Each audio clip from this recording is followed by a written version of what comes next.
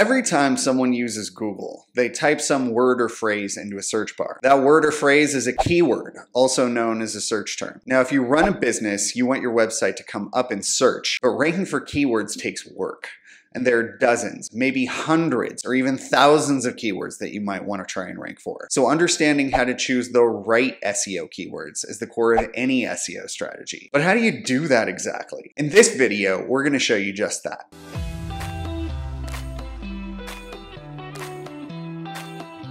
Hey there guys, I'm Kellis Landrum. I'm a co-founder here at True North Social. We are a digital marketing agency in Los Angeles, California, and we are here to help you learn how to market your business online. Welcome to part 3 of our series on choosing the right SEO keywords. In our first video, we talked about what keywords are and how they work. If you're still a little bit unsure about this, you can check out the link right up here, or we'll keep it down in the description below if you want to reference it later. In our last video, we took a deep dive into several methods to create a great big list of potential keyword candidates. If you're interested in that, once again, we're gonna put that right up here, or you can check it out later in the description below. But in this video, we're gonna talk about how to take a look at that list of potential keywords and evaluate them. If you've come up with a list on your own and you have a great big list and you're not sure what the best ones are, we're going to go through how to pick the best ones based on how easy they'll be to rank for, how relevant they are to your site, and how likely they are to produce a lead or a sale. So let's jump right in. Okay, so if you guys remember from our last video, we looked at avantrouter.com and found a big list of keywords. As we look at the volume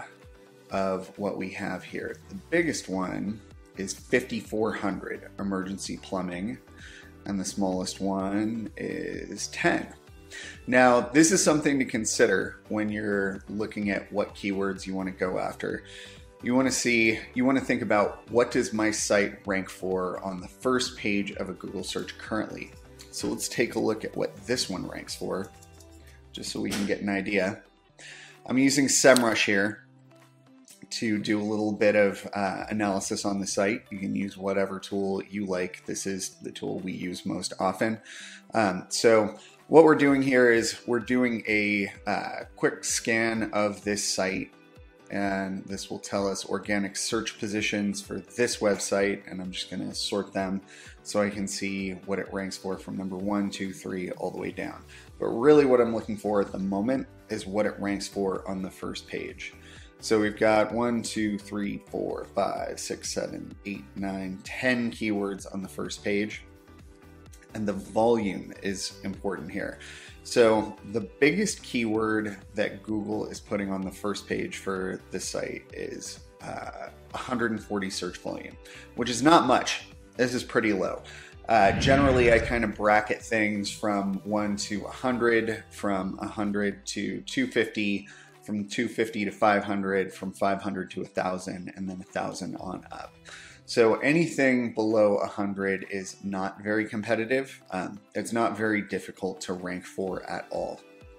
And we'll see what we're ranking for. Number 1 here is the brand name, AvantRouter. They should rank for this, right? They should rank number 1. And definitely you want to rank for whatever your brand keywords are. You want to try and get that ahead of Yelp or Google My Business, or any other kind of referral type site.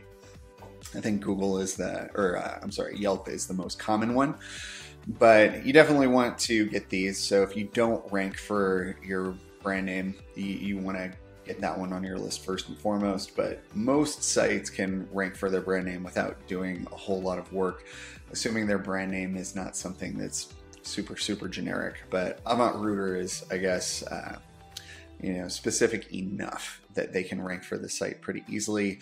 When we look at this site, it doesn't look like, I'm assuming that they haven't done a lot of SEO because they have just 10 keywords that are coming up on the first page. But when we look at how it's built, it is essentially built pretty well for SEO. Their services are on separate pages. They have areas we service page, which helps them rank for any of these local areas. And because they have pages that are specific to local areas, let's take a look at Los Angeles Plumbing Services. They aren't hitting the first page for something like Los Angeles Plumbing Services just yet, but on the second page we see Plumbing Culver City, Plumber East Los Angeles, Plumber Palisades. And when we look at these city listings on the site, we see Los Angeles and East Los Angeles are pretty similar. We've got Palisades in here. We've got Culver City, Venice, a couple of different neighborhoods around Los Angeles that they serve. And we see that these are coming up on the second page. So when we look at what's coming up on the first page, the volume is between mostly under 100. We've got one breaking onto 140. And then on the second page here, from 11 to 20, we've got one that hits 260. This one hits 590. This one hits 480, 390. So mid 500s, something like that. Doesn't look, do we have anything over 1,000 here on the second page? Doesn't look like we have anything under 1,000. So it's mostly stuff under 100 and a few things between 100 and 500, even though this breaks into 590, it's not getting much over 500. So when we look at what we want to target here, all of this stuff that's over 1,000, probably not going to rank for that right away. Not anytime soon.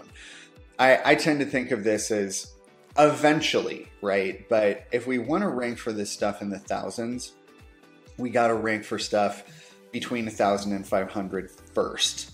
And if we want to rank for stuff between 1,000 and 500, we need to really solidly be ranking for things between 250 and 500, which we're not doing yet.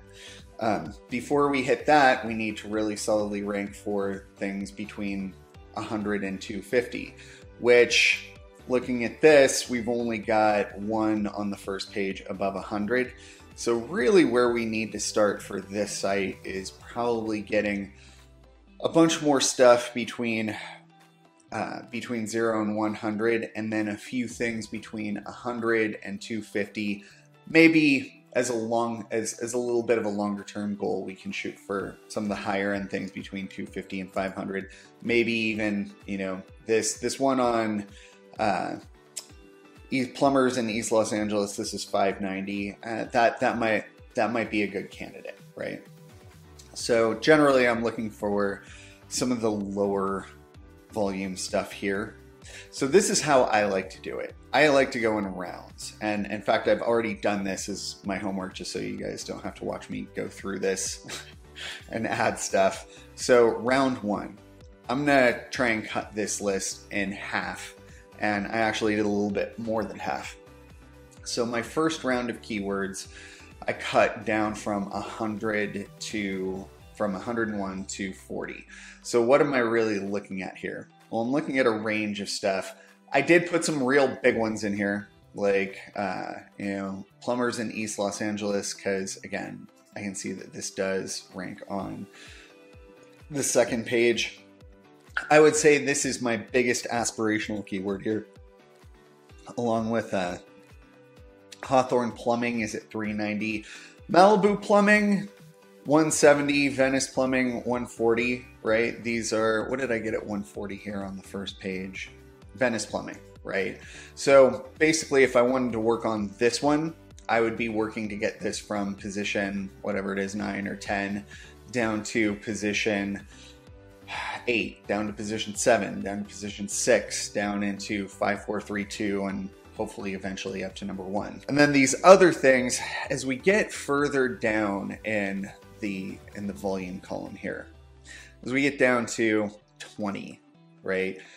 20 searches a month is not going to do us a whole lot of good, even if we were to get all of them. That's not a lot of people coming to our site, but it will help us with trust. When Google looks at what to list on a page, really what it's looking at is how much do I trust these sites? And as it trusts them more, as people click on them more and spend more time on the site, a lot of other factors, Google pushes it up. And the way Google trusts a site is the way kind of anybody trusts anything. You trust it a little bit at a time. So if Google trusts you enough to put 10 things on the first page of search rankings for your site, they trust it a little bit.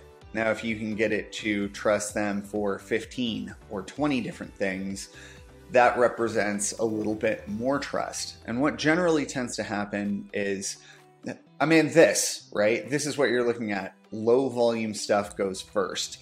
And then as it trusts your site for a lot of low volume stuff, it will trust it for higher and higher volume stuff. So getting 9 things on the first page of a Google site that are under 100 and then 1 that is over 100, I'd say that's pretty typical of what we're looking at here. So when you're looking at what to target, you do want to target some higher end stuff just so you can see when you're hitting that point and watch them in rankings as they go up.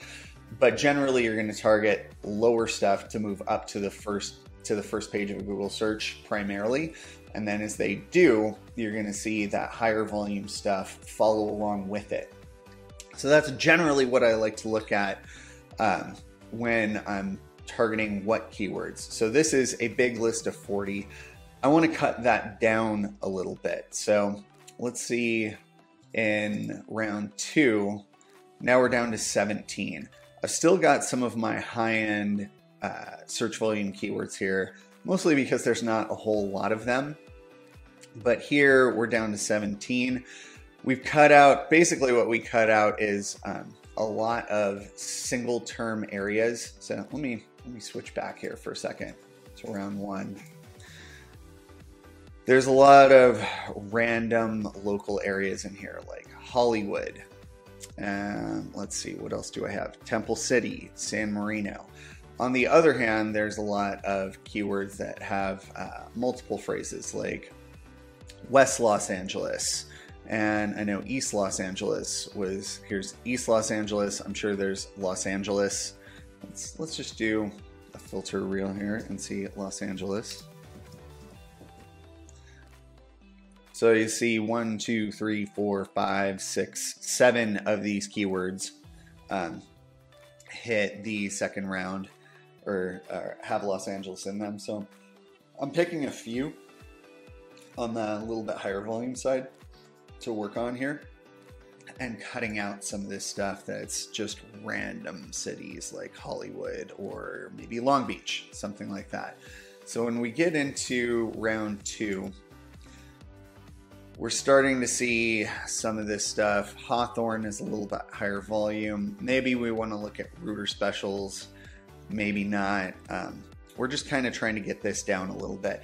I happen to know, because I'm very familiar with Culver City, where our office is located, that 90066 is and a zip code for Culver City.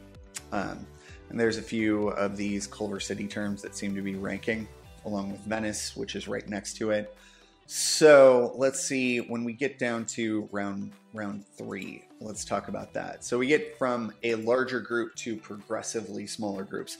Personally, I don't necessarily like to do that all at once. I like to narrow it down. Now for a campaign that has a little bit higher spend that can target a few more things, I might stop at round 2. But in this case, because these guys are small, if I was doing it for this company, they only have 10 things on the first page. I'm going to assume they don't have a ton of money to spend on SEO. There may be a smaller tier client. So I'm narrowing this down a little bit. For a small campaign, I would like to keep it around 10 keywords. So this is 9. So we've got our aspirational keywords up here as plumbers in East Los Angeles. I like to keep that one because we're ranking for a few other Los Angeles terms, like East Los Angeles here, plumbers in Los Angeles. And we know that we have a Los Angeles plumbing services page on this site. So we've got the content in place. We've got that part of it done. There may be some things we can do to improve the content on that page a little bit, and we might try some of those. But what's important here is our keywords are targeting a few specific pages that are on the site, like East Los Angeles, plumbers in East Los Angeles, California, plumbers in East Los Angeles, plumbers in Los Angeles, California. All 3 of these terms are going to be targeted at this page. So what I'm going to do is I'm going to go through this page. I'm going to make sure that this page includes these words in a couple of different places and beefs up the content side of that. And then I'm probably going to try and build links for each of these terms to that page.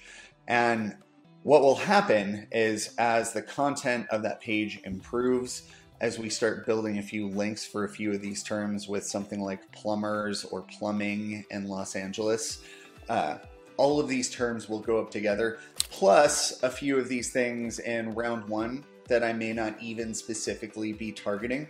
They might go up along with it. So we might get sort of an extra little bonus. Okay, so that's gonna wrap it up for today. SEO is a pretty deep topic and there is a lot to discuss with keywords, but we made it all the way through. If you have any more questions, please feel free to leave them in the comments below. And of course, reach out to us anytime at truenorthsocial.com. Once again, my name is Kellis Landrum. Don't forget to like and subscribe, and I'll see you in the next video.